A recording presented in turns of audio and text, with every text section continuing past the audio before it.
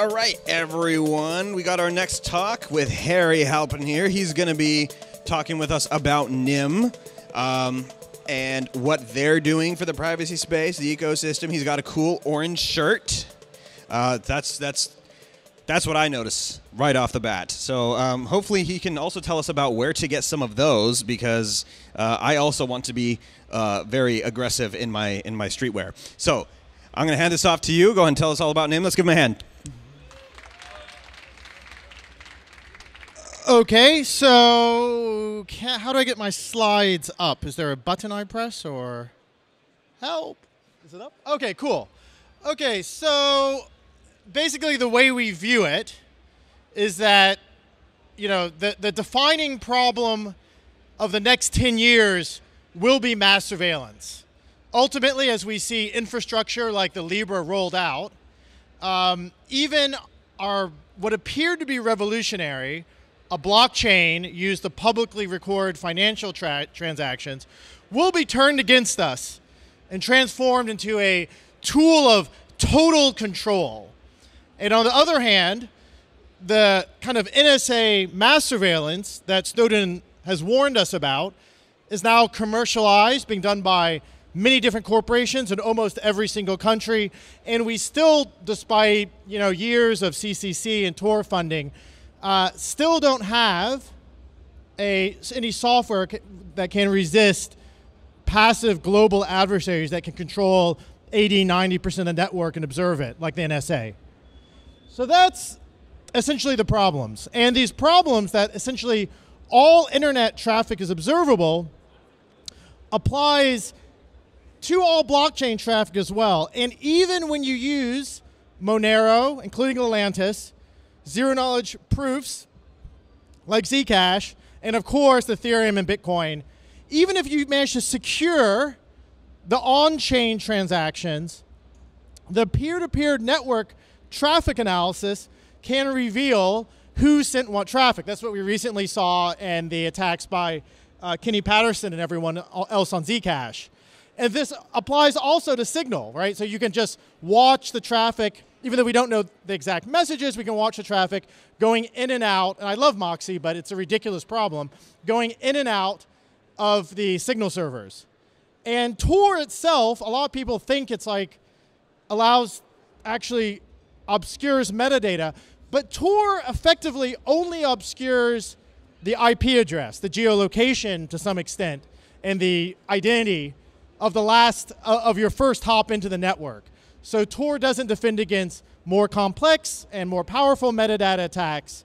As Snowden discussed in his recent book, Permanent Record, Tor is really focused on the problem of anonymous Google searching for things like the CIA to basically prevent them from having to make fake companies to host their fake searches, and doesn't actually obscure against the passive global adversary. And so, just to summarize, we clearly have this problem of metadata being revealed, but also we can learn a lot of lessons from the Tor network. Volunteer services in Tor, while the traffic, the users of Tor have increased dramatically, the amount of nodes has not increased dramatically. They have increased in capacity. There's a few large, well-funded, subsidized nodes. CCC, Chaos Computer Club, runs one. But the actual diversity and the geographical diversity of nodes has kind of leveled off and remained the same for the last few years, despite the rising usage. And as we see with the recent YouTube crypto ban, we're also seeing increased reliance on centralized services, which are then censoring content. So what happened is that we approached the European Commission and other folks a few years ago after the Snowden revelations, and we said, look, you need to build, Europe can't trust only Tor. Europe needs its own more powerful infrastructure to basically resist NSA-level surveillance. So that's what led to startups like Chainspace, which were unfortunately acquired by Facebook to help build the Libra. That led to the Panoramics Research Project, which did a lot of the fundamental research, and that's the kind of strand that led to this, all the free software in this project. So what a mixnet does, it's similar to Tor in many regards, there are multiple hops, but unlike Tor, it does two very special things. It adds decoy traffic, and it adds, this decoy traffic is like fake traffic. There's not enough traffic going through the network. And it adds timing obfuscation by basically adding delays to each hop to prevent de-anonymization attacks on the timing. And similar to Tor, it's a general purpose system that can build very large anonymity sets by running diverse applications. So this is kind of what a mixnet does. Sphinx packets, the same packet format used in the Lightning Network, comes into the network. Dummy packets are added as needed. Actually, the more traffic you need, the less dummy packets you need. At each hop, there's a timing, a delay, and then eventually the packets exit and are fully anonymized, even against global passive adversaries. And there's been a lot of work. A lot of it, this has been discussed at CCC over the last 3 or 4 years, primarily by David Stanton. So Panoramix funded David to work on what's called Cats and Posts for using a mixnet over email. And that's good, but there's still some issues, which we're going to discuss with Cats and Posts. And then recently, Cats and Posts was forked somehow by some kind of fairly random person to build an Ethereum transaction anonymization network, but actually it's just Cats and Posts. And there's some problems that are inherent in the fundamental research around mixed networking. So these are the kind of papers we rely on, but this next slide and the rest of the talk is new work, which is currently either under review or unpublished, but which goes into the big issues that NIM has solved, building off the Lupix design, which underlies both Cats and Posts and Meson. So essentially, one of the largest problems that Tor faces, but also various Lupix forks, such as Cats and Posts and Meson, is essentially it's a centralized and permission PKI. So in order to use a mixed network, you have to know who's in the network, and that relies on some set of nodes being determined by a central authority or a voting authority. It's kind of unclear who gets to pick those nodes. And it's very dangerous because obviously a corrupt central PKI could defeat the security of the whole network. Most importantly, it's unclear if using, without the correct parameters, Cats and Posts and Meson and other Lupix forks actually adds any anonymity at all to your traffic. It's questionably better than Tor because the time of the delays and the amount of cover traffic depends on the amount of traffic coming into the network, and that has to be set. And if you set it just once, the traffic changes. Those parameters may no longer give you a good anonymity set. And if you need to basically be able to dynamically set the amount of cover traffic and the delays. And lastly, Meson specialized for Ethereum, Cats and Posts are sort of specialized for, depending on how David feels, Cat Shadow or whatever, messaging frameworks. But the problem is by specializing your mixed network for a single use case, your anonymity set is the amount of people in that use case. So if you specialize for just Ethereum validators, your anonymity set is the number of Ethereum 2 validators out there that use you, which is like basically probably not very many. If you make an awesome, OTR version 4 enabled whistleblower platform, your anonymity set is the amount of people who are whistleblowing on that platform. It's probably quite small. Maybe even be more dangerous to use that platform than not, right? So these are legitimate problems. So you need a diverse set of applications. You need to dynamically parameterize the network, and you need to actually be decentralized. So how we solve these issues is we basically, not surprisingly, use a blockchain to store the PKI and other information necessary for operations for the NIM mixnet in a decentralized fashion. So there's no central authority that being corrupted. We just have a sort of standard consensus around the PKI. Currently, this is done on Tendermint. We need to basically be able to capture the amount of traffic and the patterns in it in the input without de-anonymizing the users. So for that, we use what's called anonymous authentication credentials, which are based on a revision of the Coconut protocol, which was discussed at Chaos Computer Camp last year. But essentially, we have validators, which can anonymously measure the traffic and use that to feed the parameters for each epoch. And we basically choose the nodes by doing essentially a check on their quality of service and rewarding them using NIM tokens for actually effectively mixing the network traffic. So the way to think about it is there's a potential amount of traffic going through a mixed network, which we call the NIM pool, somewhat like the MIM pool.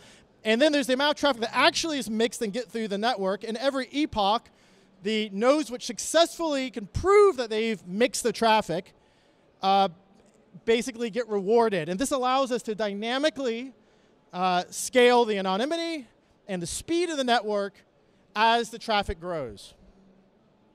And effectively, the number of tokens is indexed to the capacity of the network, and the mixed nodes and validators rewarded for quality of service. Nodes that don't deliver packets, that don't mix them, are kicked out, and when new traffic comes in, new nodes are added. And so the way to think about it is proof of mixing rather than mining, and we do this fairly, and this is perhaps a whole talk by itself, but effectively the concept is the validators do a commitment to randomized paths to the network. The randomized paths are chosen through a VRF, seeded with a randomness pool. At each sort of hop of each Sphinx packet, there's a commitment to a Merkle tree. At the end of the epoch, you reveal your commitments to the randomized paths, and the Merkle tree then can show who's delivered which packets, and those people are rewarded. And that's a really good idea from, I think Leif Riggi originated the idea, calling it secret shopper traffic. And he originated for Tor, but it's a great idea for mixed networks. And Jeff Burgess was also kind of thinking in this direction. We have transaction fees as well. So if you send cryptocurrency to the network on the first hop, it can be revealed that you're sending cryptocurrency out, or the last hop. And we can take a fee to help pay for services. But we also want to support free services. And free services can be supported simply by time locking tokens. And of course, they're sent out because eventually we don't want to have to reward people by inventing magical internet money. We would prefer that people actually produce high value services. We have a whole complex validator system, which I will only briefly touch upon, but effectively we can transform tokens into credentials that not only lets us kind of measure the amount of traffic going through the network to set the parameters to guarantee privacy, but this measurement is decentralized, it's anonymous. We use re-randomizable cryptography, so you can't link a credential to a user. We include selective disclosure for both private and public attributes, and pseudonym can be supported in lots of other advanced features. So this is the kind of network flow where basically you convert things to credentials, you ship them through the mixnet, and you get to a service. And the service checks your credential against a blockchain. So this is our overarching timeline. You can view the code currently on GitHub. We're going to basically do debugging tomorrow, so everyone's invited. And that will hopefully let us launch the initial alpha mixnet. We'll try to more officially launch it once we've debugged things tomorrow. And by the end of 2020, after various iterations, we'll launch the mainnet to in-mass surveillance. A humble but hopefully accomplishable goal in the kind of hacker wars that will take over in 2020. And we've taken a lot of the code, and we have the docs for the code all online, so they're quite easy to view. You can see we have the mixnet code, the validator code. We are currently transitioning the mixnet out of Go to Rust because we got like a 15x performance increase. The validator code is still in Go. We'll probably eventually transfer all the code to Rust, but for the initial kind of test net, we will install both Rust for the mixed nodes and some Go for the validators. We have, Amir Taki and friends are working on wallets independently of us, built on top of this code base. You can look at his code there. I think it's only command line, so not so exciting, but it does send stuff through the mixnet. We have someone, Roberto, has built a pretty awesome cross-platform mobile app already on top of our network. And so, yeah, so it's I think we're basically having our workshop at 2 p.m. tomorrow. If you can't make the workshop, even if you can, this is the first revelation of the validator sign up, so you can sign up to be a validator. We'd be happy to get more validators and mixed nodes on board. We're looking for people that can really run, really know how to run secure servers, and we're happy to work with you to set up the code, to make sure distributed key generation works and all of the kind of more high-tech components of the software, and we're always available for any kind of question, both on stage and off stage. And all of the people that manage to successfully set up a validator will get one of our hot, somewhat Guantanamo orange, because that's what's going to happen to us if we don't actually end mass surveillance, hot T-shirts. And even if you don't set up a mixed node or validator, we forgive you. You should still protect yourself, and we have these, how do you say, questionable protect your assets NIM condoms. So, woohoo! So yeah, so anyways, I'm here to answer any questions. I hope that was informative, and we think that basically the big bet of the 2020s will be, can we use the technology around cryptocurrency and blockchains to basically build a scalable, more privacy-enhanced, network-level infrastructure that can really end large-scale mass surveillance. Thanks a lot. Okay, go for it. Oh, Jesus. Okay, maybe. Okay, in order, basically, maybe that way. Thank you. Yeah, great speech, really inspiring. Love it. My question is around whether you can highlight the differences between what you're doing and what something like Orchid is doing on Ethereum. So yeah, like, so there are probably pros and cons. I could definitely analyze that. It's also good to think about Orchid and Tor. Yeah. So essentially, if you're building something like Tor, which is to attempt to make privacy enhanced, synchronous, let's say synchronous video or JavaScript web browsing, effectively it's going to be very hard to beat Tor. And Orchid's going to essentially have some incentivized VPN, which will be somewhat similar to Tor on some level. But the thing with those kinds of systems is that they do decentralize the traffic, but they don't provide that privacy against powerful adversaries. Because an adversary can watch the timing of the packets, and even the bits in the packet go from one node to another. Even if the bits are encrypted, an adversary can flip a bit in that packet and watch to see that flip bit come out on the other end. And that's the case for Tor. It will be the case for Orchid. And it's essentially a trade-off between synchronous, high-speed, VPN, TCP/IP style traffic, which essentially is what Tor and probably Orchid are specialized for, and asynchronous message-based traffic that uses the Sphinx packet format and can re-randomize. At each hop, the ciphertext is completely transformed and unlinkable cryptographically from the next hop. And when you add timing delays, then it's unlinkable in terms of metadata. And so that's the difference. And so I don't think that NIM and Tor or against each other. I think they're actually complementary. This is the understanding I have with Roger, is that essentially Roger was working on mixed nets before Tor, but at the time he said, oh, the internet's too slow, we can't do it, and there will still be a bit of latency loss with a mixed net because of the use of the Sphinx packet format. Now we're going to look into speeding that up. Like I said, moving to Rust gave us a 15x speed up, but essentially when it comes down to the cryptography, in order to use Sphinx, you have to use a lot more asymmetric crypto operations to get that unlinkability. You cannot do that with Tor and Orchid. They have to use, to get certain speeds, symmetric crypto. So that's the, sorry, it's a little bit complicated, but yes. So thank you. It's the first time I hear about mixednet, so it's very interesting. If I understand correctly, so basically you're creating a Tor-like network where you're solving the problem that you mentioned before by providing a reward for people who are running the nodes with tokens in this case, right? Is this correct? And the second part is regarding the PKI. So you mentioned on the PKI, so from what I understand, which kind of protocol are you using? Are we talking about X509 certificates, and how do you solve the CRL and the OCSP problem if you are writing the PKI on top of the blockchain? Yeah, okay, so there's, yes, we're creating a general purpose anonymity network which rewards nodes. So that's different than the volunteer basis of Tor. Now, Roger and Tor's thesis around not rewarding people is they said, well, look, if you reward the nodes, you're going to reward possibly adversarial behavior.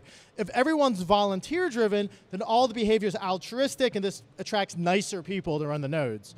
That's probably true. At the same point, our general thesis is that altruism by itself scales up to a certain point, but effectively there's only so many like really, how do I say, privileged, nice people that can run Tor exit nodes. So we need to incentivize them at least to cover their legal cost and their cost of their hardware. So that's, I think, the main difference. In terms of the PKI, so literally we just store the, we don't use X596. We just currently use, ed 25519 keys, but which just allows them to announce their location and to sign that location. And essentially, rather than do a very complex certificate revocation, we basically just always, at every epoch, we just store the new consensus set of the nodes in the mixnet on every epoch. So essentially, everyone in the last epoch is revoked. In the new epoch, everyone can have even totally new keys, and that's kind of how it works. So we try to avoid the very hard problem of key revocation by essentially just always telling people, look at the latest timestamp version of the PKI on the blockchain. There's probably more interesting ways to do it. I know Ian Goldberg's been working on some great stuff, but we aren't doing that stuff yet. Hey, just a trick question. Let's say I want to run a NIM validator node, right? Mm-hmm. And I want to hide my ass with NIM. Can I do it? There is a theoretical problem there which we have not quite solved. So the theoretical problem is not can you do it, because you can. There's no reason why you can't hide any network level data in NIM, have a recursive NIM, so you're NIMing your NIM self. But the problem with that is then we do have to be able to identify you somehow to reward you, right? And currently, that's done with keys, which are attached effectively to IP addresses for the validators. Now, in the future, we do hope to let that be done by basically saying, well, if you want to run anonymous mixed nodes and anonymous validators, you would use essentially a zero-knowledge proof of key possession to prove you're in the key set and to prove you are owed this much reward without revealing your keys. That's totally not on the Alpha network. We're actually working with Agalos, who's, I think Dionysus is somewhere in the audience.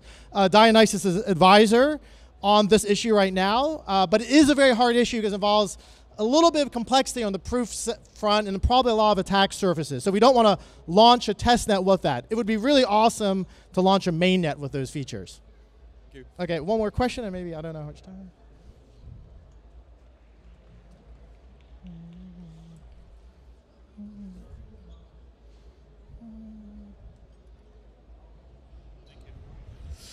What is the maximum delay that you can put in? So if you want to run NIM as a basically very slow anonymity message store and forward network to gain maximum protection against a global observer adversary, what would be the maximum delay that you could put in there? Yeah, it's interesting. It actually ends up being a little counterintuitive because delays, and this is explained in the Loopix paper, which we build on, are effectively infinite. Right? And the reason why you want to have effectively infinite delays, or theoretically infinite delays, is because you don't want the packets, like in a classic Chaumian style mixnet, which is what Elixir is. You basically get a bunch of packets, like you get 5 packets, and then you flush them all at once. But that reduces your anonymity set to 5 packets. If each packet has a randomized delay, which could be infinite, even with a very, very small probability, then the entire anonymity set of the network is almost infinite in theory. So that's a much, we think, better, if slightly more probabilistic system. And we use what's called a Poisson distribution to choose those delays. Now, in reality, what if your packet never gets delivered? That's why people stop using like the cypherpunk email remailers, like Mixmaster and Mixminion, for example. And you want to know if your packet's been delivered. So the loop in Loopix is that you can basically get a loop message back that confirms your packet's delivered. So if you send the packet and you never get a confirmation, or you never see your transaction written to a blockchain, then you can just resend. And worst case, you get 2 packets sent with the same message and one of them's dropped. So in reality, now that's in theory. In reality, what actually happens, which is a little bit counterintuitive, is the anonymity set depends on the delay, but it depends just as much on the amount of traffic coming through your network. So if you really want to be anonymous, you really want that's why like we have a dodgy cryptocurrency use case, But we also have a messaging use case. So the 1,000 people that do messaging can help hide the 100 people that do dodgy cryptocurrency stuff. And this is very important because it's the amount of traffic that really gives you an anonymity set. And if your amount is too small, then you have to crank up the delay to get reasonable anonymity.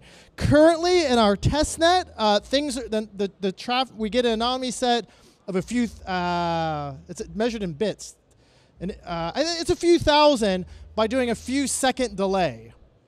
So realistically, like 5 to 7 seconds on a very small network with like a few hundred users will give you an anonymity set of more or less all the users of that network.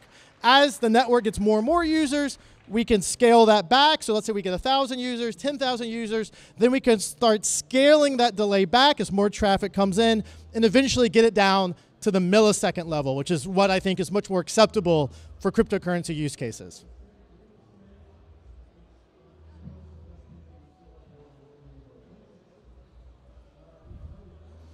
So how do you determine if a node is actually mixing things and not just faking it? Do you have some kind of authority similar to the Tor network that measures these nodes, or is that what the proof of mixing does? Yeah, that's what proof of mixing does. So I'll just outline the basic algorithm. The basic algorithm is that there's a shared randomness pool. There's a verifiable random function, which basically chooses sort of a seed and can produce a random path through the network. That path is not revealed. At the beginning of each epoch or time period, that path is written to the chain, and actually lots of them are written because you want lots of different tests. And then the network just is passing packets. And you don't know if the packet that you're passing is an anonymous packet. Because it's anonymized, you don't know if it's basically a measurement traffic or not measurement traffic. It could be a user traffic. And then what happens is that at the end of the epoch, the commitment is revealed, and as the packets pass nodes, there's a replay attack built into Sphinx. Sorry, replay attack protection built into Sphinx, where each node basically commits to a nonce, which is in each packet, to a Merkle tree that they host. What happens is when the VRF is revealed at the end of the epoch, the nodes can say, did I deliver that traffic or not? And they can basically reveal their commitments to the nonces, and that proves that they've delivered the packet, or at least they've tried to. Now, there's a catch, and that catch is it's very hard to determine if someone has just dropped a packet and they're blaming the guy that they were supposed to send the packet to, or I sent the packet and the next guy, the next node, dropped the packet. So you really detect the link. So in order to basically clean out the links, what you do is you send multiple measurement traffics through each node, so you can get a statistical map of, well, this guy, multiple nodes to this guy are dropping traffic, so it's probably that node dropping traffic and not the next hop. So you can consider it. Rick Dudley used the term parole officer traffic, and I like that term. So if you've dropped some traffic, then we double check you, and if you keep dropping traffic, then you get punished and eventually kicked out the network. Is there some smart contract that is actually requiring all the nodes to open their commitment in the end, and otherwise they get punished? Or yeah, you have to reveal the method. Otherwise, I mean, we don't know what you're doing. If you don't know what you're doing, you could be acting maliciously, and then you basically should eventually leave the network. Okay, I see. Thanks. And that's why it's complex to make it all super anonymous, because then we have to basically do zero-knowledge proofs of all of that, rather than just do that fairly simple algorithm that Jeff and other folks have been thinking about, in which we just kind of overviewed verbally.